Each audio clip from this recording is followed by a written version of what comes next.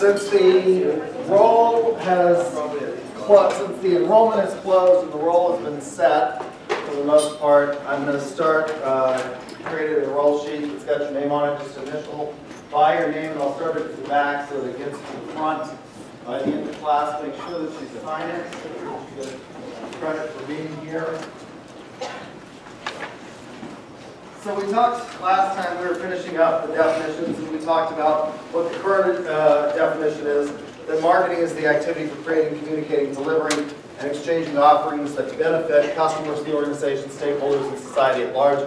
I think this is a pretty good definition, but as I told you, I added to it, in that I think that there should be a recognition that this is something that is done by everybody, and we do it constantly, even when we're not thinking about it. It is a pervasive social activity. We market ourselves all the time. We want people to like us. We want people to hire us, so we sell. A resume is fundamentally a marketing document for you. It's about you marketing to a prospective employer the value of the skills that you can bring to them.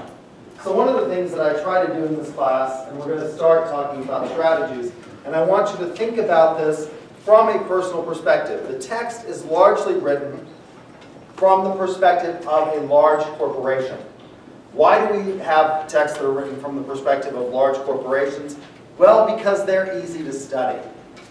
Why are they easy for marketers to study? Well, publicly traded corporations particularly are a plethora of data for marketers because they have to file these things in the United States with the Securities and Exchange Commission called 10Qs and 10Ks. Who are my accountants? What's a 10Q or a 10K? What? Yeah, the Q is the quarterly reports that publicly traded companies are expected, and the K is the what? Annual. Yeah, the K is the annual report that they're expected. So they're this large, voluminous amount of data. They're easy to follow because what? They produce a lot of advertisements usually for big corporations. Think about Ford. How many advertisements do you see for Ford in a week? What do we know? What should come tripping off your tongue about Ford? Built Ford Tough is the #1 selling truck in America for something like 20 years running.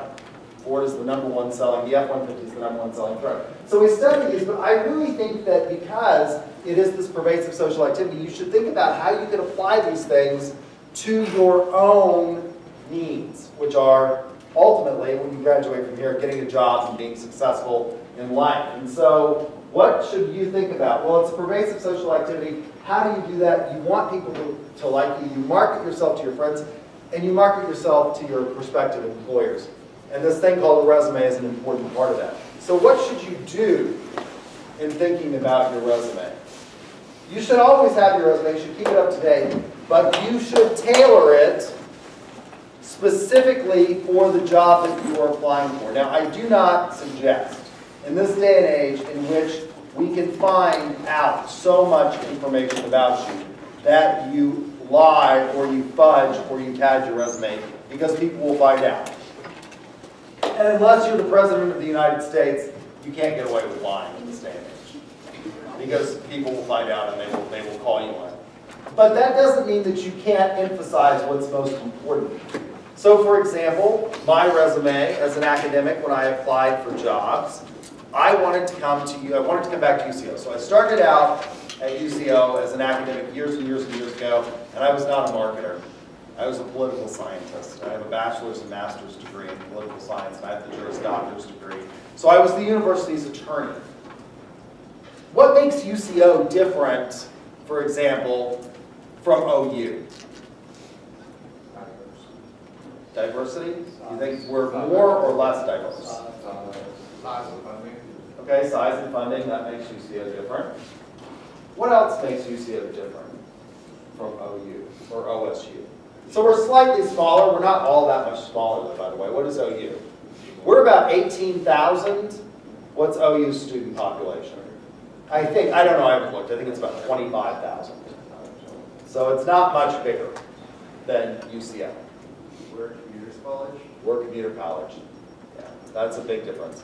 The vast majority of students that go to OU live what? On or near campus. The vast majority of students who go to UCO live where? You live all over the place. How many of you live close to campus? Okay, a few. A lot of you in this class. But we have a lot of students that come from Guthrie. They come from Midwest City. They come from, Mustang, Yukon, all over the metro and all across the state. The other thing that makes UCO different than OU or OSU is that historically, what was UCO's first mission? Well, we started out long before Oklahoma was a state as the territorial normal school. That's as opposed to the territorial abnormal school, which would be OU, I guess. What's a normal school? Anybody know what that meant? It's a teaching school. That's exactly right. We're a teacher's college. And so our focus has always been on teaching. So when I wanted to come back to UCO, I left and I went to New Mexico State and taught New Mexico State, which is a Research One institution. And what they focus on at New Mexico State is research. What we focus on at UCO is what? Teaching. So when I came back and I applied again to come back to UCO, my resume, rather than focusing to show you how this works, rather than focusing on the academic publications I had, I focused on what? Teaching.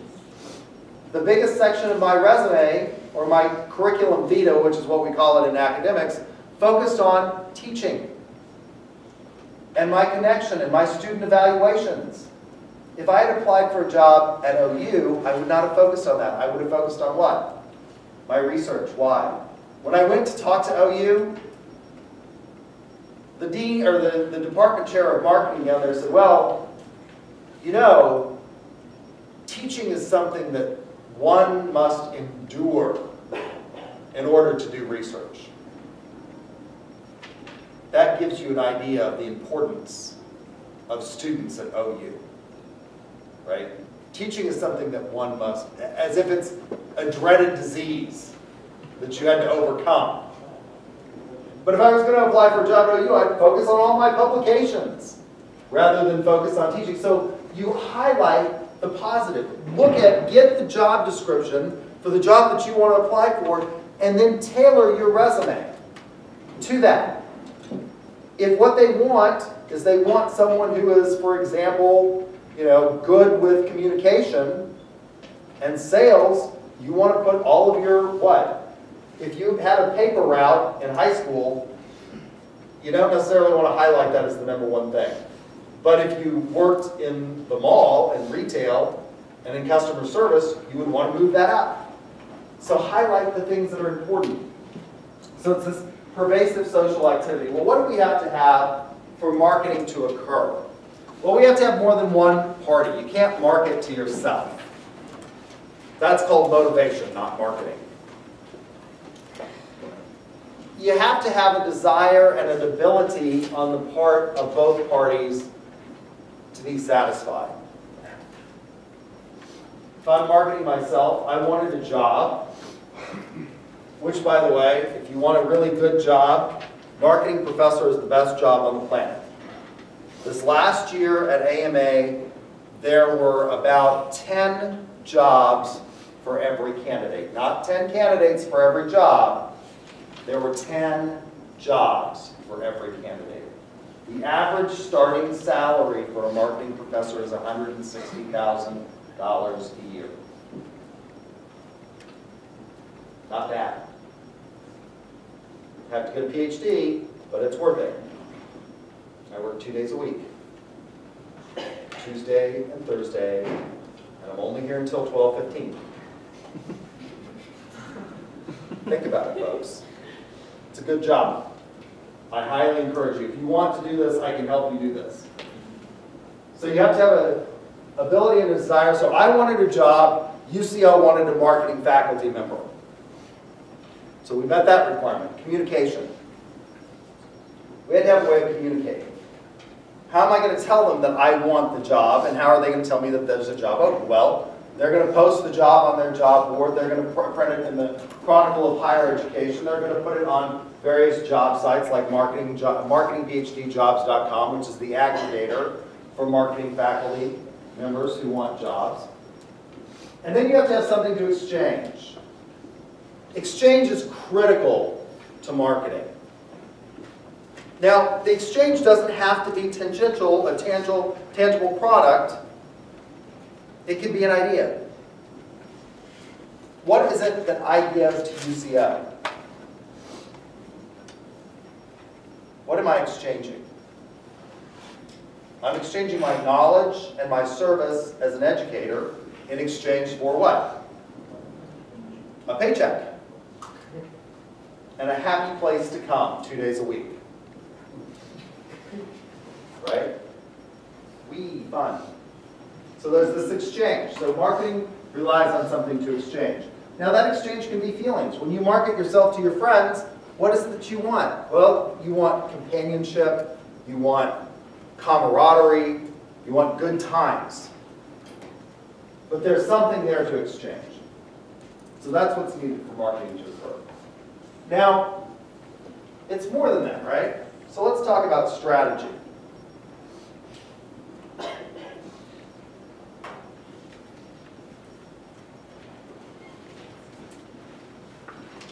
How are you going to go about doing this? Well, you have to develop goals. What are goals? What are your goals? To graduate. Okay, what's a good goal? Let's talk about what is a good goal. Is to graduate a good goal? Who says yes? How many of you say yes? You're tentative. Why are you so pensive about this goal? It's not high enough. What? If it's not high enough, like just graduating isn't necessarily good enough. Oh yeah, I think that's right. You're actually, why is that not just good enough? Why is that not good enough? Because if you can't get a job, it doesn't matter. If you can't get a job, it doesn't matter. You don't learn what you're studying, what's the point?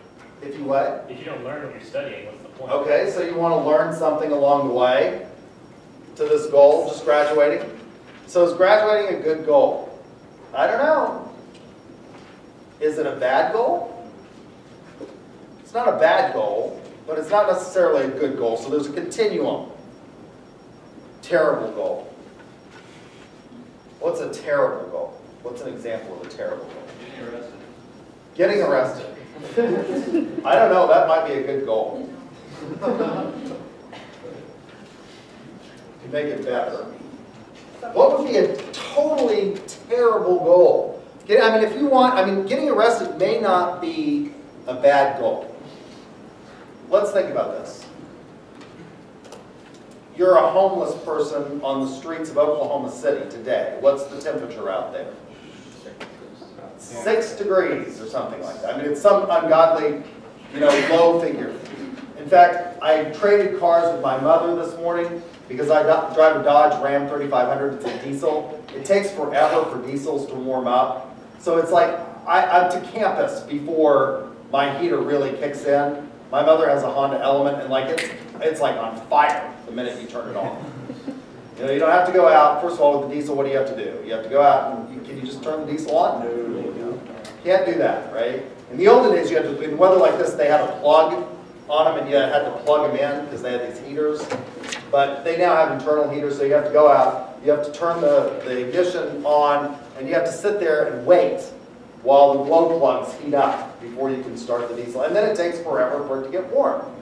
So I borrowed my mother's car today, which is why I have the frog. I usually have the frog hanging when I borrow the car out of my pocket. So I have the frog like this, and hers Honda Element. It's a great car. So you're in Oklahoma City today. It's 6 degrees or 16 degrees.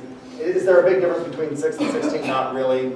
Your flesh is freezing out there. You're a homeless person. Getting arrested might be a really good goal. It might be the difference between survival and death. Sweet, sweet death on the streets of Oklahoma City, right? You get arrested, you're going to go to what? To jail. They're going to do what? They're going to feed you. They're going to give you a fashionable wardrobe that consists of an orange jumpsuit And you're going to get shelter. It's going to be warm in jail. So that might not be a bad goal. What would be a bad goal? I don't think goals are usually bad. You don't think goals are usually bad? It's usually a cause of conflict. Okay. My goal is to prove the existence of God. Is that a good goal?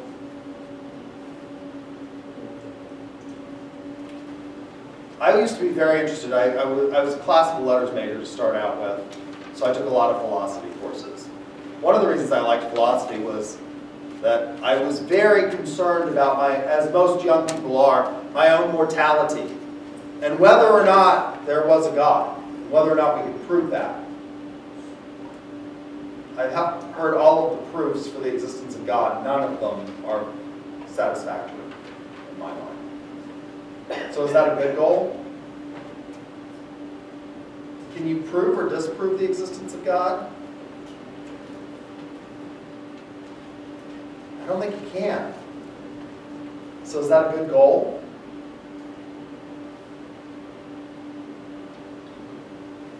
I don't think it is. If you can't achieve the goal, is it a good goal? Now, I'm sure if you cross the parking lot to the land of hippy dippy over there, the philosophers will tell you that that's a perfectly good goal. But you know, I mean, like, that's a worthless goal. You can't prove or disprove the existence of God. So what makes a good goal? It's graduating. Well, okay, you're going to graduate with a degree in underwater basket weaving. No. So how do we make this goal a better goal? I want to graduate with a what? I want to graduate with a degree in marketing. That's a good goal. A better goal. I want to graduate with a degree in professional sales. Why? Professional selling is the only major and minor on campus that has a 100% placement of our graduates. 80% of our graduates make $100,000 in their first year. I think you might want to consider this. That would be a good goal. Can we make it a better goal? I think we can. I want to graduate with a degree in professional sales in 4 years. What makes that a really good goal? What? Ah, okay. Yeah, it's specific. It's not just I want to graduate with a degree. I mean, how are you going to do that? You're going to flip through the course catalog. The degree programs are all listed in that book. You don't actually get the book anymore. You can go online. You're just going to hit the scroll button on the thing, and whatever degree comes up first, that's what you're going to graduate. No. It's specific. It's objective. What else makes this? I want to graduate with a degree in professional sales in 4 years. Specific degree. It's objective. Can we measure it? Yep. We can measure it. We can determine whether or not we're successful in this goal. If at the end of 4 years we don't have a degree in professional sales, we might need to do what? We might need to rethink our goal. Is that necessarily a bad thing? Are you an utter failure? Should you crawl in a hole and die if you don't meet the goal? No. You should be flexible. Life intervenes. If you get pneumonia and you have to drop out a semester, it may take you more time. But you can still work towards that goal. And you can determine whether or not you're making progress on that goal. And finally, to be a good goal, it should be realistic. Now, this does not mean that you should not have stretch goals for yourself. I want to graduate with a degree in professional sales, and I want to do it in 4 years. Does the average freshman entering college today graduate? We call it a 4-year degree.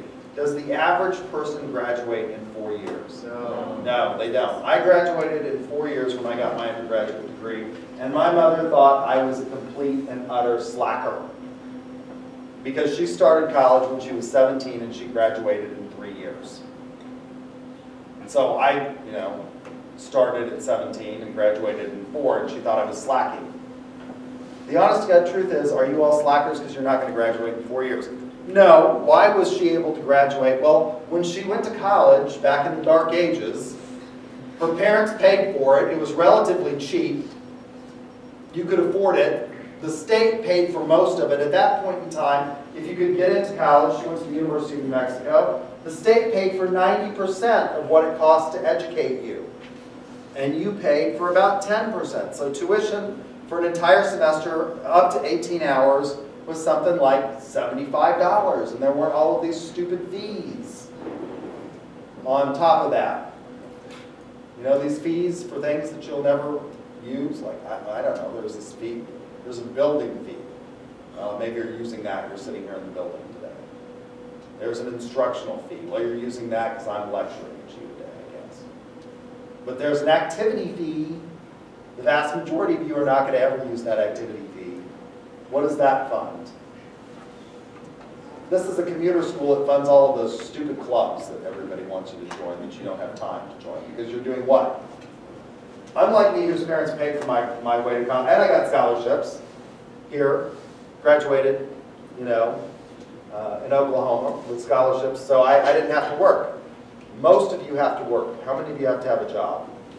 That's the biggest reason people don't graduate in 4 years anymore, is the vast majority of you no longer have the luxury of spending all of your time focused on. So this is not necessarily a bad goal, and it's not necessarily unrealistic. You may not achieve it, but you can achieve it. I'm going to graduate. I had to take more time off for work, and so I'm going to take an extra semester. And the average college graduate now graduates in 5.5 years, I think.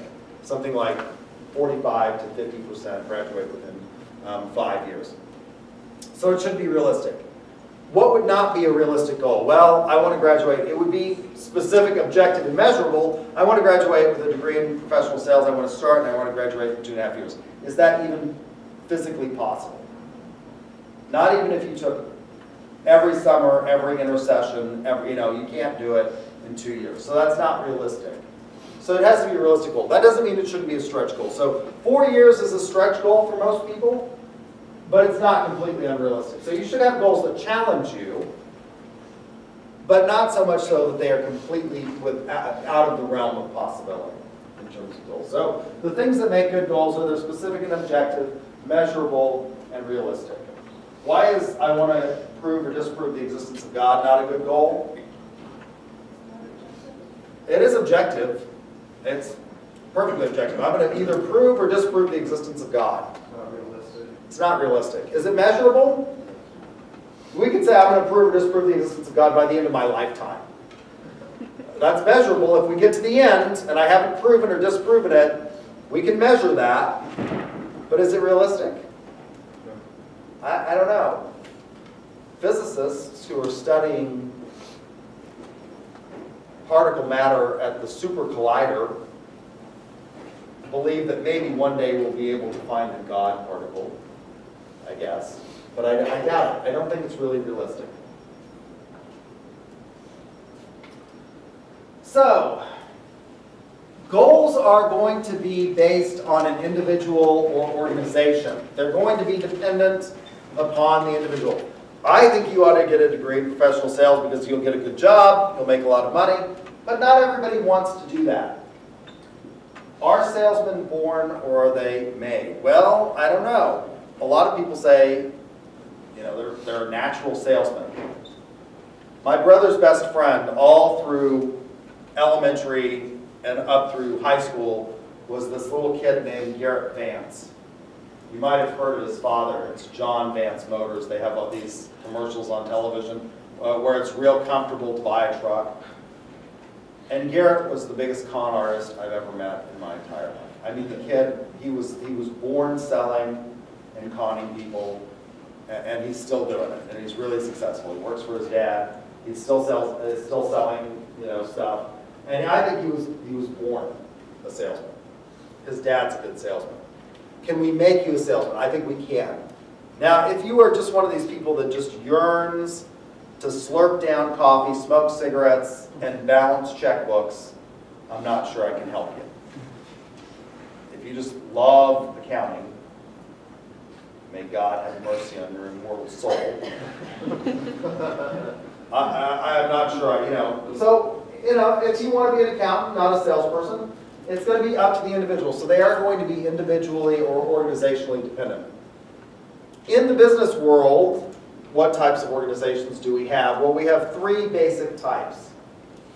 We have for-profits, and the goal of a for-profit, broadly speaking, is to what? To make money. To make money for its owners. However they are defined. Shareholders, DBAs. What's the most basic form of business entity that you can have that's a for-profit?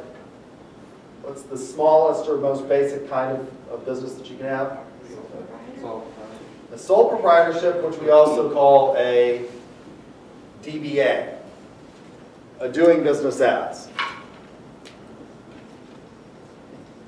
There's also a degree called a DBA, Doctor of Business Administration. But in the organizational realm, the DBA is the most basic form. You have an idea, you can go out and you can start a business. Years and years and years ago, before I became a marketing professor, when I was teaching law here at UCO, I had a student come and tell me he got his first job offer as a marketing communications director with the company. He was about to graduate, and I said, "That's great, Justin." And he said, "Yeah, they offered me $36,000. This was 15 years ago. That was pretty good money for a first job out of school." I said, "That's fantastic." He said, "Yeah, the only problem is that when I was in high school, I started a lawn mowing company, and I made $250,000 last year." And I said, "Well, if your degree taught you anything here at UCO, it's that you need to keep mowing yards." He had built this little business. He grew up here in Edmond. He started by, his dad bought him a lawnmower, a pickup, a trailer, and a weed eater. And he went around, and by the time he graduated from college, he had several crews that worked for him, mowing yards here in Edmond. And it was a DBA. Don't have to tell anybody, you can just start mowing yards. Get yourself a lawnmower, a weed eater, and run around and mow yards. Then we increase in complexity. What's the next most simple type of organization? A partnership. This is like a DBA, but it's got what? More than one. Two or more people. And then you can get more complex organizations where you form something called a corporation, and you can have lots of people, right? You can have lots of partners too. The idea behind all of these forms, DBA, partnership, corporation, is that you're going to want to make money for the owners, the shareholders of the company. They're also not-for-profits. And they use marketing as well, and goals and objectives. Now, what are nonprofits? Well, they're entities or organizations that don't exist for a profit motivation. Now, that doesn't mean that they don't make money or that they don't sell things. They do in many instances. But the goal is not to remit a profit back to their shareholders. It's to do something else. So what are some of the nonprofits out there that we can think of? What? Charities, a specific one. Goodwill. Goodwill, yeah, UNICEF. Red Cross is a big one. And Red Cross advertises and they raise money, and what's their goal? Well, it's to aid in disasters relief. And then we have governments. Do governments use marketing? Sure. They use marketing in terms of logistics. But they also use advertising, promotion, things like that. What is it that the Army, the Navy, the Air Force, and the Marines want you to do?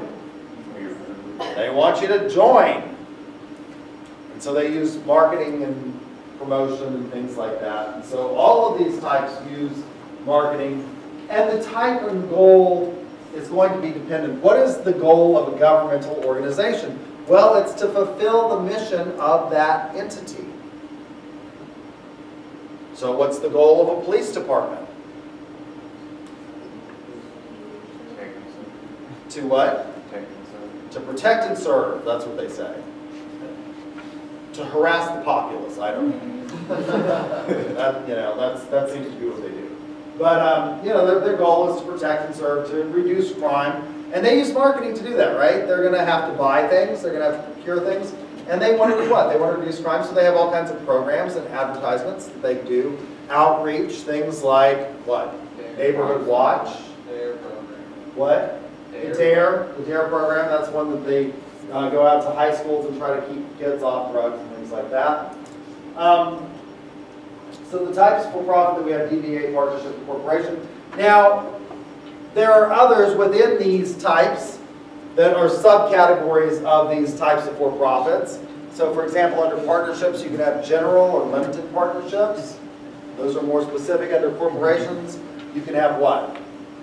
You can have things like sub-S corporations, which is actually an entity under the tax code. You can have LLC, limited liability companies, which operate like a DBA, but have the advantages of the corporate form, and so there are some subtypes. But those are the three basic types of for-profits. And most of what we'll study in this class will be for-profit organizations, but you should recognize that these non-for-profits, individuals, and governmental units also use marketing, and they rely on it, and those things and the principles that we'll talk about are equally as applicable in many instances to those types of organizations as they are to for-profits. So strategy. It's usually long-term, although as you get further down in an organization and it becomes more specific as opposed to more general, the length and term of the goals becomes more and more temporally short-term. So from broad to narrow, starting at the top, at the corporate level. So lots of corporations are comprised of various things, that they're not just one type of entity. Broadly speaking, what does 3M do? How many of you have heard of 3M? Okay, a few of you have heard of 3M. What does 3M do? Automotive-based company, they just make a lot of products. They make a lot of products. They're mostly known for what? Stickers. What? Adhesive. Adhesives, that's right, yeah. They're mostly known for adhesives. But there are all kinds of adhesives out there. What's one of 3M's most widely known adhesive products? Double-sided tape. Double-sided tape. Okay, what was it? Scotch tape. Scotch tape. What else? Post-its. 3M allows their people to spend a certain amount of their time and their research and development team on projects that interest them, that are not necessarily corporate sponsored. One of these projects was a guy who was coming up with adhesives, and it turns out he came up with an adhesive that wasn't particularly adhesive. But it was adhesive enough that if you stuck two pieces of paper together, they would stick, but you could do what? You could peel it off. Whereas if you stuck it together with tape, what happens?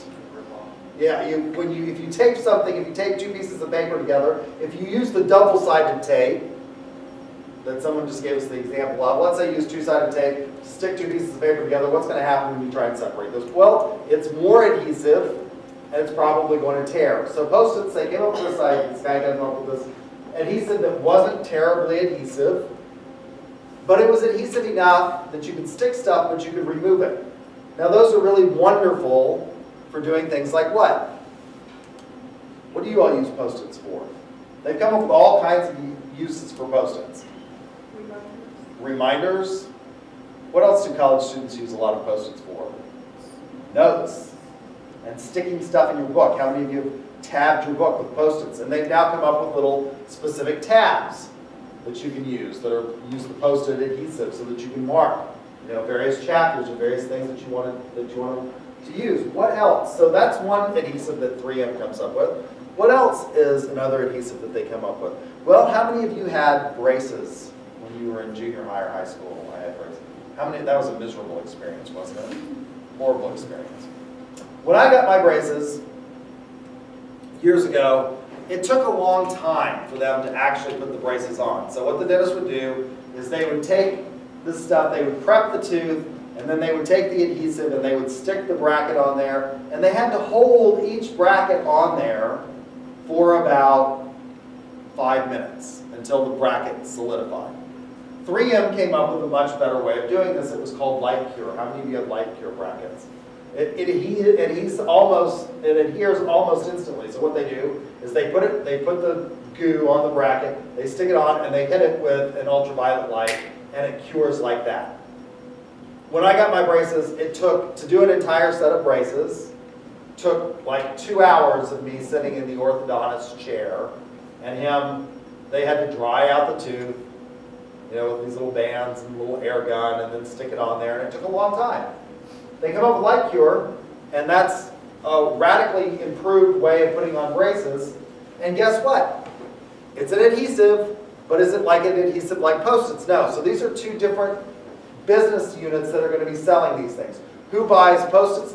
Largely office products and office supplies, staples and things like that. So they have different divisions within 3M. They have an entire division that works on dental stuff or medical adhesives. Not braces, but what kinds of things? Bandages and stuff like that. So you have these different things. So at the corporate level, you have 3M, which is this umbrella corporation that has subunits. So you have this big umbrella, which is 3M, and then you have business products, that's like Post-its, tape, double-sided tape, Scotch tape. You have dental, medical, all these different things. So each of these, so at the corporate level, what are they going to be focused on? The CEO of 3M, what kinds of goals and strategy is he going to be focused on? Is he going to be focused on whether or not this scientist comes up with a new adhesive in the next 90 days? No. What's he going to be focused on? The whole company. The whole company, long-term strategy, usually what? In terms of strategic planning, is it going to be focused on the next quarter, or is he going to be focused on the next 5 years? If he's smart, he's going to be focused on the next what? 5 years. Broadly speaking, where's the company going to go in the next 5 years? What's going to be the big challenges for the company? Should they diversify and get out? Should they get beyond adhesives and move into other products? Beyond that, 3M actually has gone beyond adhesives, by the way. That's not without risk. So he's going to be focused on 5 years, 10 years, long-term goals. At the business products level, so under business products, you'll have maybe a VP or maybe even a president of that division, that strategic business unit. What are they going to be focused on? That, What? just that. Yeah, they're going to be focused on business products. What is the trend in business products? Is the president at that unit still going to be focused on 5 years out? Maybe, but more likely he's going to be focused on what? As opposed to the next 5 years, maybe the next what? Year, right? What are we going to do in the next year to develop new business products? What is the face of business products? How's it changing? What kinds of things are happening? How have business products changed in the last 10 years, for example? We've gone online. We're going to focus on things like that. And then below these strategic business units, you usually have departments, right? So you might have tape, you might have paper products and things like that. At that department level, what are they going to be focused on? What? Yeah, much more specific, the product and what? A much shorter time frame. The next quarter, the next month, the next week. So what your goals are depends on where you're at in this. For most of you, and we talk about this because it's listed in the text, but the vast majority of you will go to work for what kind of business, statistically? Are you going to go to work for, there was a time in this country, and we talk about this, but one of the things that you ought to recognize is that most of you are going to go to work for a small to mid-sized business. Why? There are just a lot more of them out there. The vast majority of businesses in this country are small to mid-sized businesses. So most of you will actually go to work. And so what you're going to be focused on in those companies is going to be far more narrowly tailored and more short term. Lots of small to mid-range businesses are just focused on what? A lot of them are focused on survival. So what do we need to do for long-term success? Jim Collins and Jerry Price wrote a book that's become very, very influential in business circles called Built to Last. Successful Habits of Visionary Companies. And they studied 18 companies. Most of these had been established for over 100 years. The vast majority of them outperformed the market. And what did they find? They outperformed the market, so what are the things that outperform the market? What's an example of a company that outperforms the market? Berkshire Hathaway.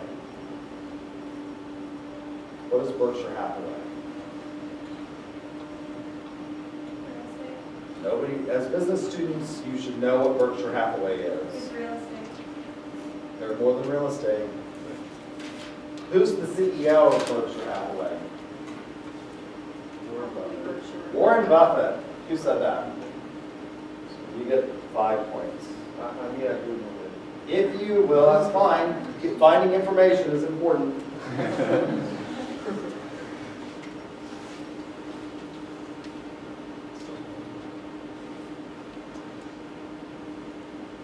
Let's look at what Berkshire's stock price is today. 300 for one share of Class A share of Berkshire stock, $317,800. Berkshire has seriously outperformed the market. For 5 points, what is Warren Buffett's nickname? What do they call him?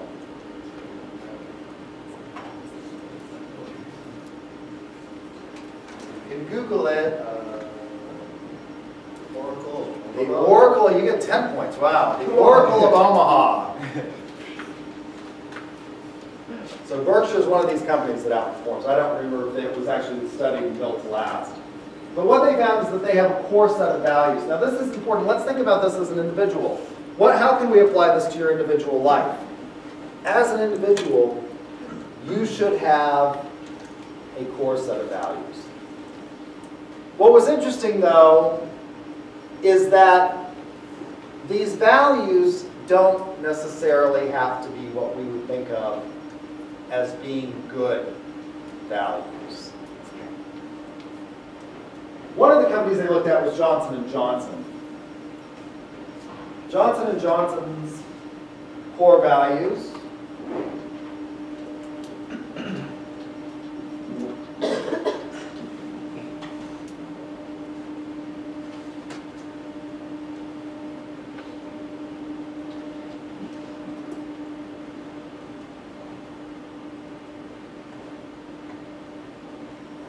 are summarized in their creed.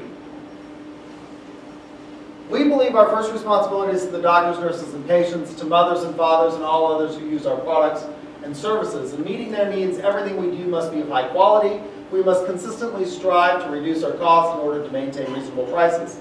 Customers' orders must be serviced promptly and accurately. Our suppliers and distributors must have an opportunity to make a fair profit. We're responsible to our employees, the men and women who work with us throughout the world. Everyone must be considered as an individual. We must respect their dignity and recognize their merit. They must have a sense of security in their jobs. Compensation must be fair and adequate, and working conditions clean, orderly, and safe. We must be mindful of the ways to help our employees fulfill their family responsibilities. Employees must feel free to make suggestions and complaints. There has to be equal opportunity for employment, development, and advancement for those qualified. We have to provide competent management, and their actions must be just and ethical. We are responsible for the communities in which we live and work, and to the world community as well. We must be good citizens, support good works and charities, bear our fair share of taxes, encourage civic improvement and better health and education. We must maintain in good order the property we are privileged to use, protecting the environment and natural resources. Our final responsibility is to our stockholders. Businesses must make a sound profit. We must experiment with new ideas. Research must be carried on, innovative programs developed, and mistakes paid for. New equipment must be purchased, new facilities provided, and new products launched. Reserves must be created to provide for adverse times. When we operate according to these principles, the stockholders should realize a fair return. I read this entire thing to you because I think this is good values, or what we would say are good values. Why is that? These are aspirational goals. They're visionary and lofty in their sentiment. We want to treat people fairly. Now, one of the things that you have to think about in this class is that although we talk about these topics as though they are distinct concepts, they are not necessarily mutually exclusive concepts. They are fully into, this is why marketing is the only fully integrated function of the firm. All of this stuff has to combine together. And so we'll talk in a very short order about ethics and what that means to be an ethical company. And I think Johnson & Johnson, by and large, on the whole, for the most part, has been an ethical company throughout most of their history. But they're not the only successful company. Philip Morris. What does Philip Morris manufacture? Whoever can tell me what they're famous for gets 5 points. Who said that? Cigarettes, that's right. They are one of the major producers of cigarettes. In contrast to Johnson & Johnson, who says we have to work to improve the world, Philip Morris's core values were described as ruthless, cunning, and Machiavellian. For 5 points, what does Machiavellian mean? Who's it named after? Go ahead. It's named after Machiavelli and the Prince. You both get 5 points. It's amazing what you get. I have a pet squirrel. We've trained her to do tricks. She knows 35 distinct words. So I'm training you to answer my questions. Like the seal at the zoo.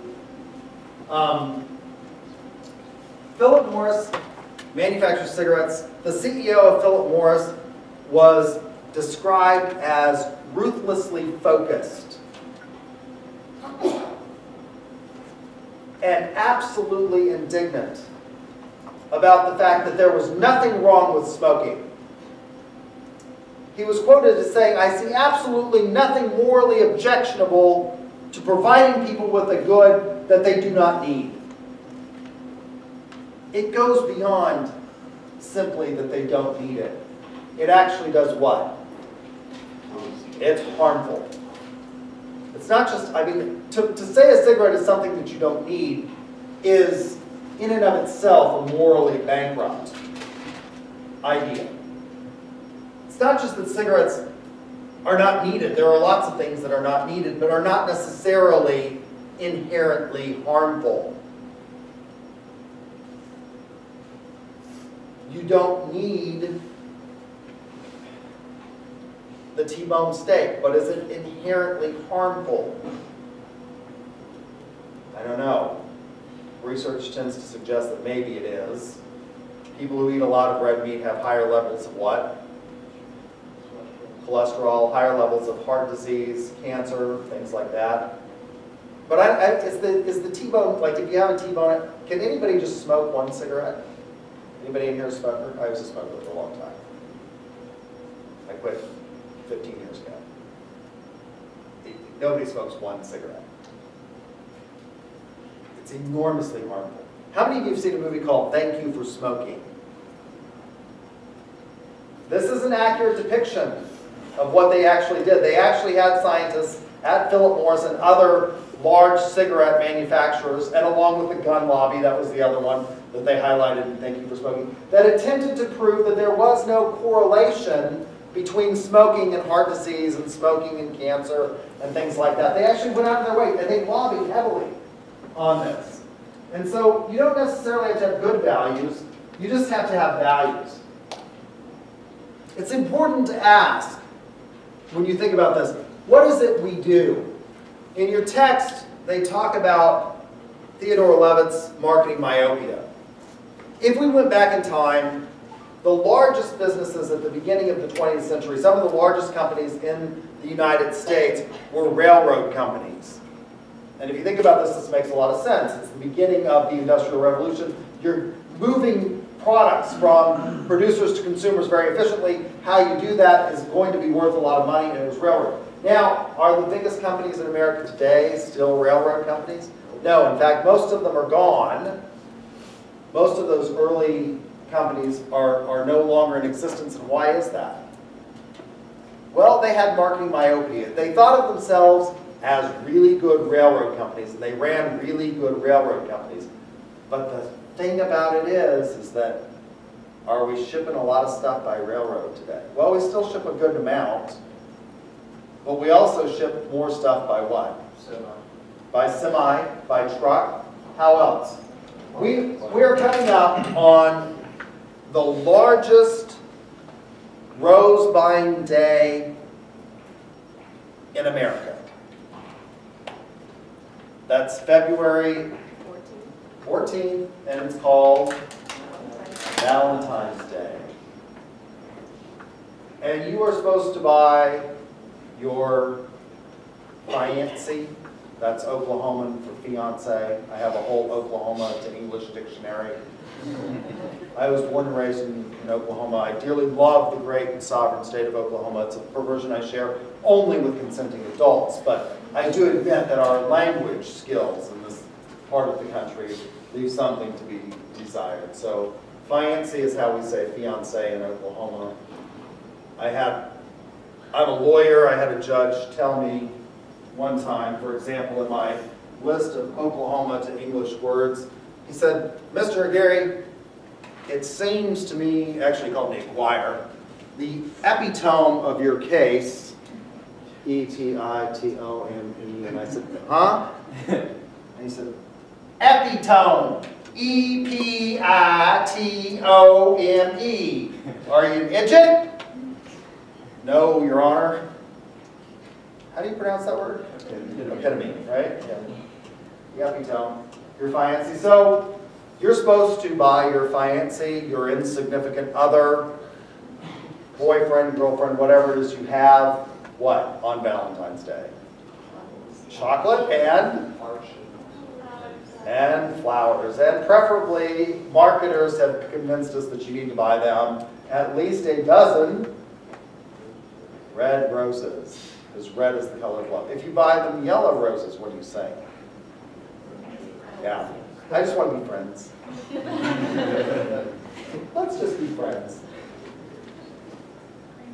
Roses grow in abundance on February 14th in Oklahoma? Nope. Where do they grow in abundance in February? South America. The vast majority of roses that will be sold on Valentine's Day come from South America. You think they're getting here by train? Those roses are going to be dead by the time that train gets here. How do they get here to Oklahoma? What? They fly them in by airplane.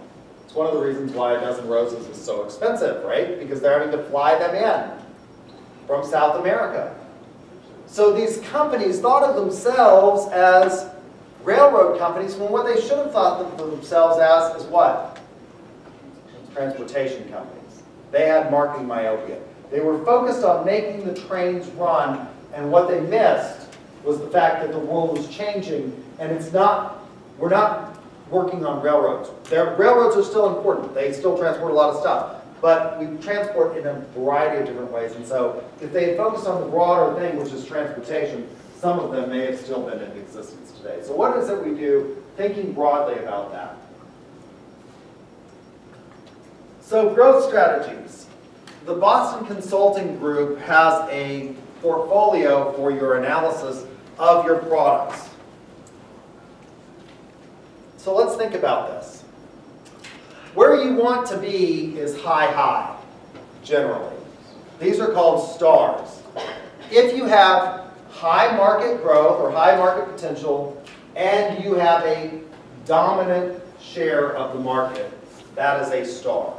So it's a 2 by 2 matrix that goes high, high, and low, low, based on market growth and relative market share of the company. Let's think about this in terms of cell phones. What's an example of a star? You think the iPhone is a star? Probably. Although, is it? Is there much more market growth in cell phones in the United States at this point? Are you going to grow it? If you want to grow, you're probably going to have to look at worldwide. Rather than the market being the United States, you're going to have to look, obviously, the vast majority of people in the United States, how many people actually have a landline anymore? Any of you have a landline? Why do you have a landline? You got four, you get 4 cell phones. Why not? You force your, my God, someone should call DHS. You know, it's practically child abuse. Don't you understand the benefits of this? That if you give them this device, you know where they are at all times. It's like a little tracking mechanism.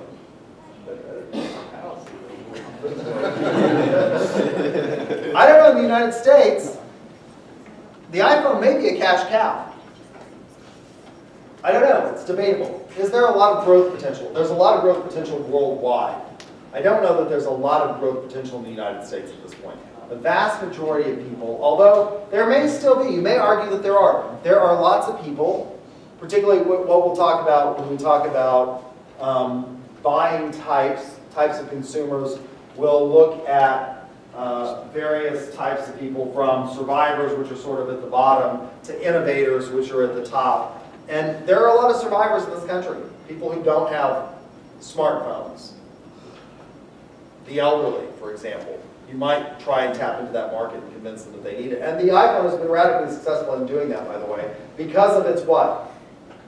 Its simplicity, right? It's a very user-friendly and almost intuitive platform. And so it's been pretty successful in that. So the iPhone might be a star.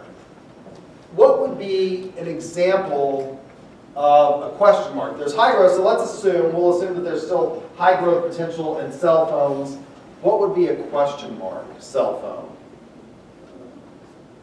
The Google Pixel. I think that's right. Who said that? You get 5 points.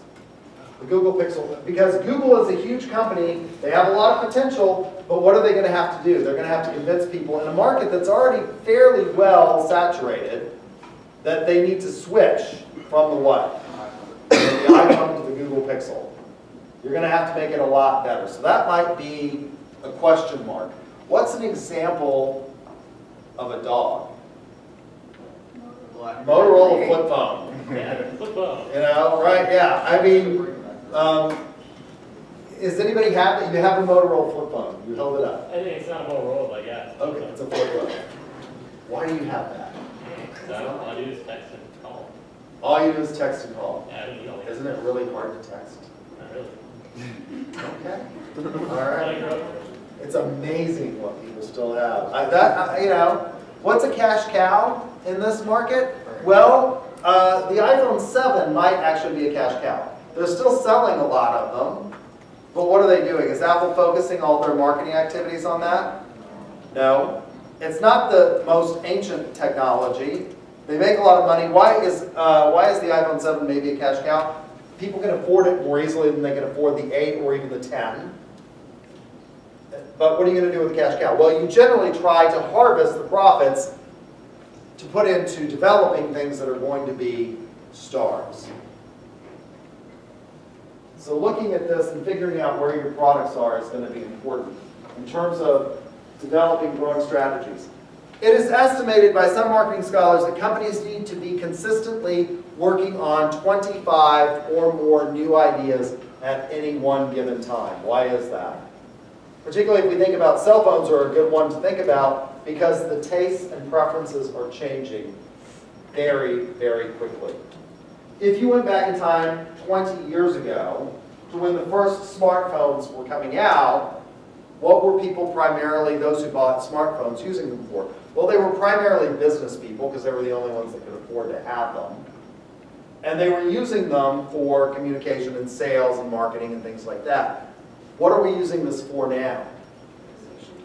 Yeah, it's mostly a what?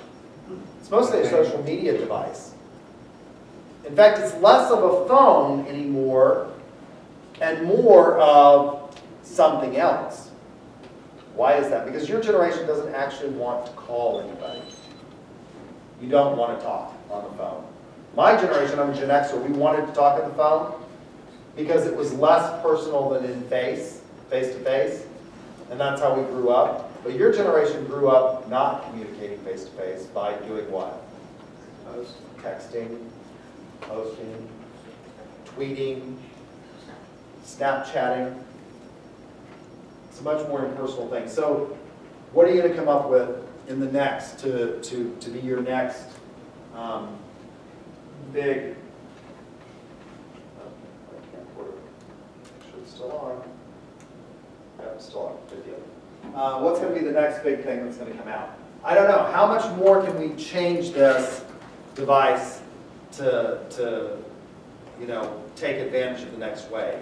What is going to be the next wave that they're probably going to invest in? Making them small or something. We've gotten pretty small. I know it's You not. said strange to attach it to small. Yeah. I don't know. It's going to be an easier way of even using it.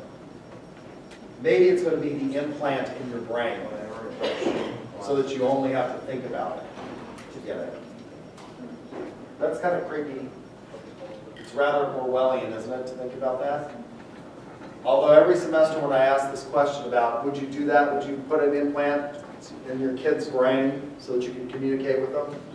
I have some student that would tell me, I used to ask the question years ago before I could even think about this. I used to say, when the chipping first came out, they would chip dogs. Would you chip your kid? It's amazing to me how many people said they'd chip their kid. Would you chip your kid? I think it's a little 1984. If you're interested in that, there's a new dystopian that's come out with, or a fairly recent dystopian that's come out with Tom Hanks.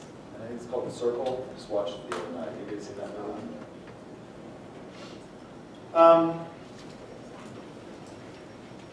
So, in doing this, we're going to conduct what we call a SWOT analysis.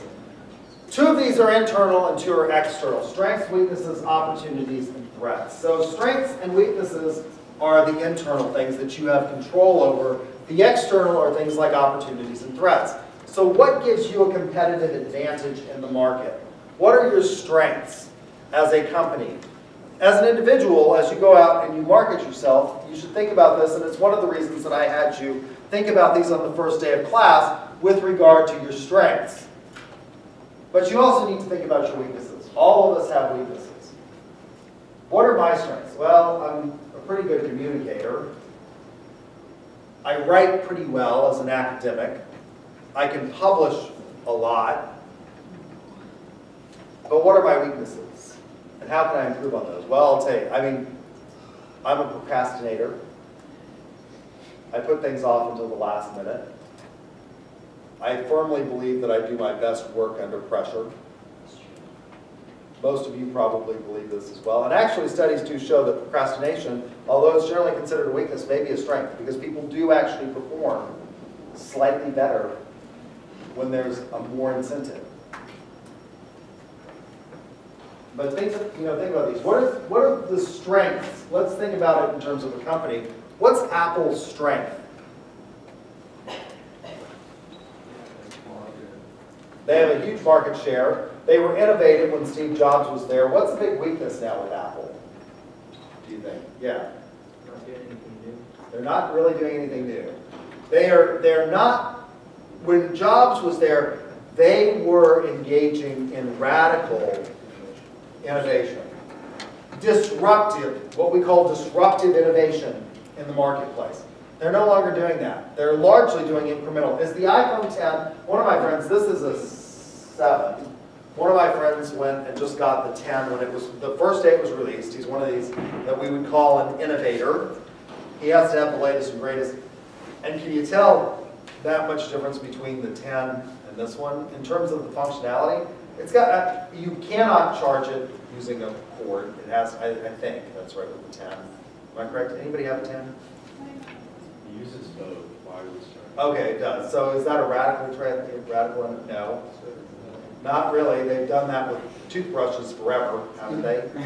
Electric toothbrushes have had wireless charging for a long time now. So it's, is it really that radical of a change?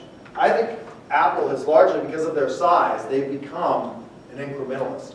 Whereas smaller companies generally are able to innovate more quickly because they're more what? They're more flexible. They're easier to change. They're more adaptable. And so I think that can become a weakness. The external opportunities. What are the opportunities in the market? Right now, there are lots of opportunities because the market is generally pretty what? What's going on in the American economy today? Well, we have what's called anything below 5% unemployment is considered what? Full employment. Because at 5% or less, what you really have is you just have people that are transitioning between jobs. They're not really unemployed. Now, we could debate whether or not that figure is accurate, but by and large, for the most part, the American economy is pretty good. But that can change rapidly, can't it? We could go into a recession and have rapid unemployment, and that could become a threat. When we have big changes in the economy, people stop buying. They'll hold on to this device a lot longer. What is it that Apple relies upon as part of their marketing strategy? Well, it's called planned obsolescence. It's the cannibalization of their own products. Apple releases a new iPhone every, what? 2 years, historically. So that you'll do what? You'll want to buy the biggest and best and newest and latest and greatest innovation in technology. When the economy goes bad, even if you have a job, what do you might do? The iPhone 10 costs how much money? It's $1,000. If you're not sure about your job, you might what? Hang on to the 7 a lot longer. And that could become a threat.